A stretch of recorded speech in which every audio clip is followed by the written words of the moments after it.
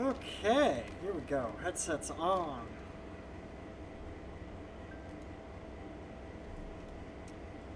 So if you're in a long-time viewer of my channel, mostly on Twitch or whatever,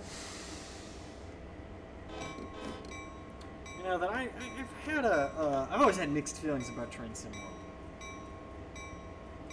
But I've always tried to make it a point to, at least for the most part, for major ones at least, excuse me, to play all the big players in the Train Sim community, or Train Sim game. Just that way when I sit there and I say something about a particular game, whether it's good or bad, I'm not just talking out my ass. I'm speaking from experience.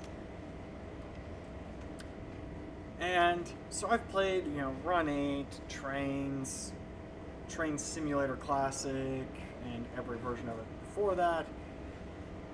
Train Sim World, I've even dabbled with SimRail, OpenRails, and obviously MSTS. And out of all of them, Train Sim World here has always been the one that's kind of irked me a little bit. On one hand, it has such great promise. Like, the game looks fantastic. But the gameplay is so bad that it's just not been enjoyable for me. I'm not using the dynamic brake.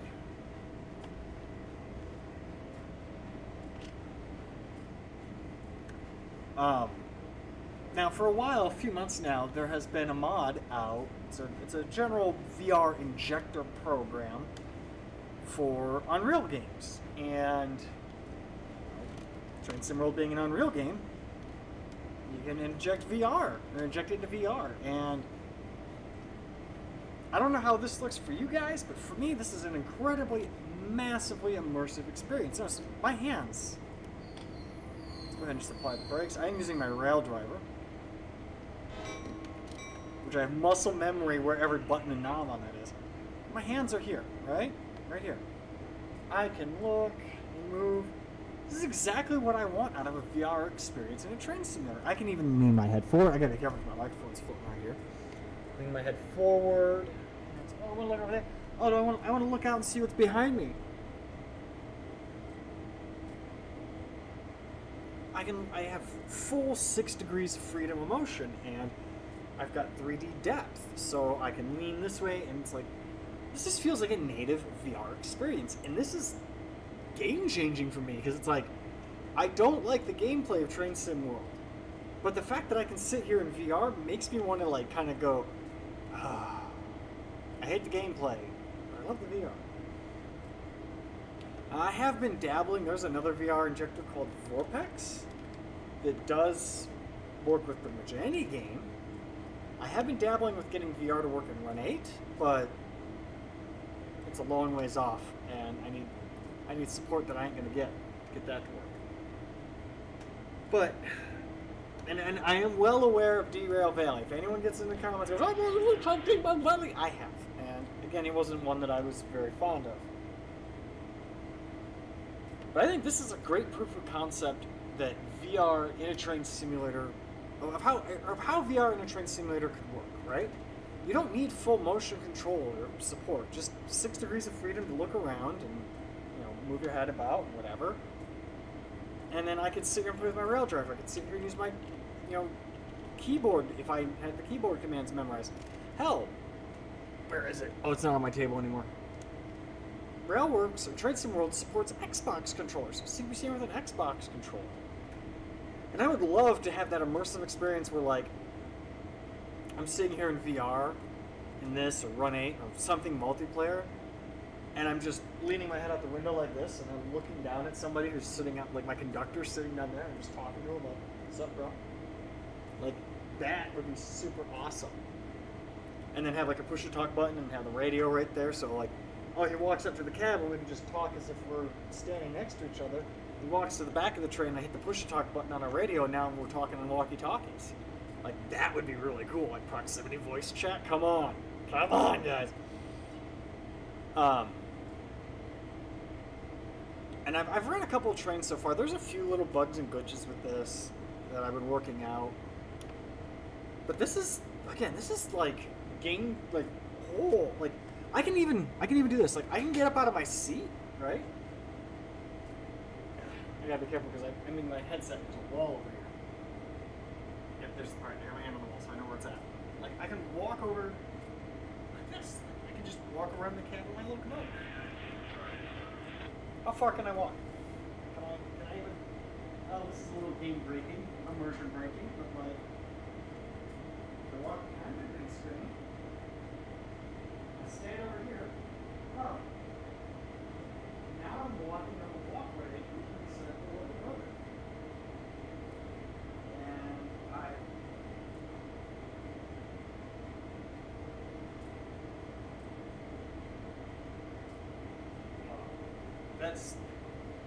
that's an advanced VR user move. I would not recommend that if you are not used to playing in VR, because that was very, very disorienting. Ugh. But I think a big step forward for any train simulator, Run 8, trains, hell, Train Sim World, is potentially looking into VR. Now, when I say looking into VR support, I don't mean drop everything and focus 100% on VR support. Don't focus on it. Make it something that has to be, or VR has to be something that you have to use for the game. I still think that the pancake gaming, using flat screens is an important thing. And you should be just, you shouldn't be... Let me rephrase this. If you are not a VR user, you don't have a VR headset, and you don't plan on getting one, you shouldn't think of VR development as stepping on your toes. You already have the game. The game works. It's fine. It's for you. Great. Implement VR, which is a big... that is admittedly a tall ask. That is a lot of work to implement VR. But once VR is implemented and working at this level, like, it's not something that really needs to continuously be developed. It gets to be worked on and improved, but if it's base working, then it works. And it's not going to be, VR implementation isn't going to be something that's going to distract from the flat screen game players. They shouldn't be sitting there thinking, oh, you're going to implement VR, now I have to go out and buy a VR headset, I'm not going to be able to play the game. It's like, no, you'd still be able to play the game. It's just opening up an avenue for greater immersion for other players. And this is a funny argument I've seen a couple of times on the Dovetail forums, that VR is a very niche thing. So if you go to Steam, and you go to Stats, and you go to Hardware Survey, and you go down to VR, and you click on that, it'll tell you the number of users per month in a percentage of the number of Steam users who are using VR. And for June, it was like 1.75%. And you're like, that's 1.75%, that's a super small amount of people, that's nobody. That's just over 500, it's like 550,000 people. 550,000 people just on Steam who are using a VR headset for the month of June. If you go to Steam Stat or Steam Charts and you type in every single Train Sim World and you total up the 30-day average players and then round up, because I'm nice, it's about 2,000 people, which makes up 0.006% of the total number of people on Steam. So, what's a bigger number of users? 500,000 VR users or 2,000 Train Sim users?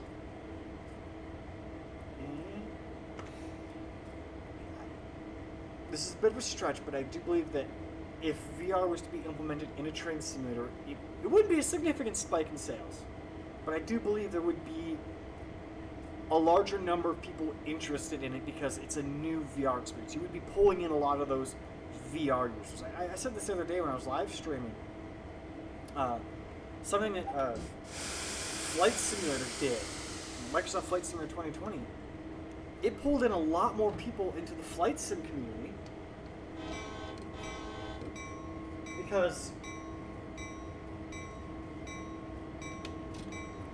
it's a new take on that experience, and it's giving them the ability to, like, visit their house And because of that, it was a new, interesting thing, a new experience. It pulled in a lot more people.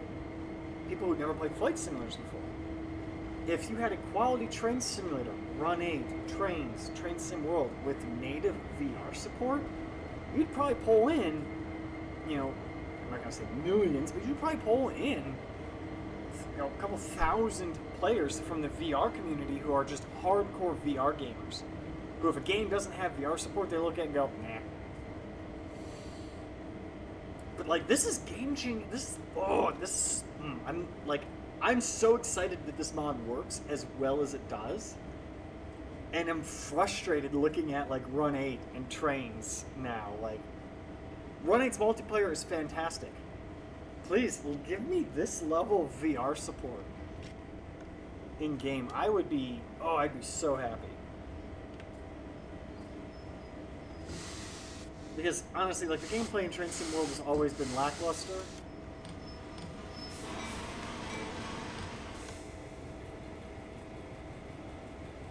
And I think I'm gonna go ahead and hit this button because I love that I can even toggle it off. Like, I can toggle off VR mode.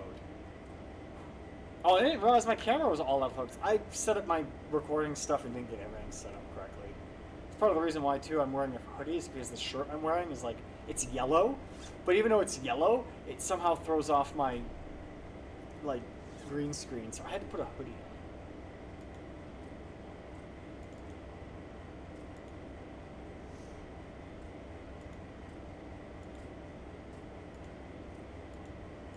But yeah, if you're, you know,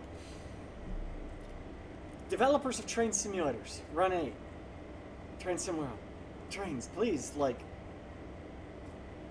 please? VR, please? And if you're a fan of these train simulators, you know, share this video, say something positive about, you know, VR. Like, if you're a VR user, like, say something like, why do you think VR would be a good addition to a train simulator? And if you're a flat screen player who's against VR, like, what do you have to lose? If they implement VR, you literally lose nothing. You actually gain, because if VR support is implemented, now it's future-proofed against you getting a VR headset. You may not have one now, but let's say 5 years down the road, you get one, and oh wow, this game has had VR support for the last 5 years. Now you can play VR!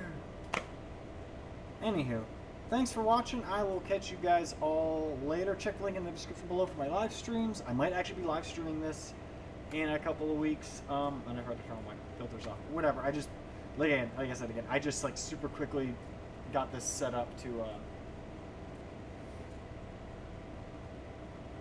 like quickly record this. So I'll catch you guys all in the next one.